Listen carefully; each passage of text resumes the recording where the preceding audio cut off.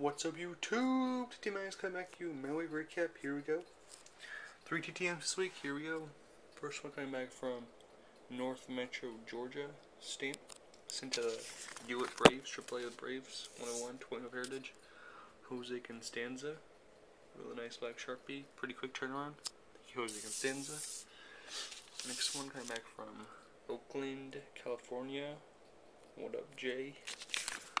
101 from on the DL right now, Scott Sizemore, 20-hole tops, signed in thin black Sharpies, and he's been out for at least 7 more months touring ACL, but he still signs, so send him. I think he's got Sizemore to get better. And last with the best one this week, really happy to get this one.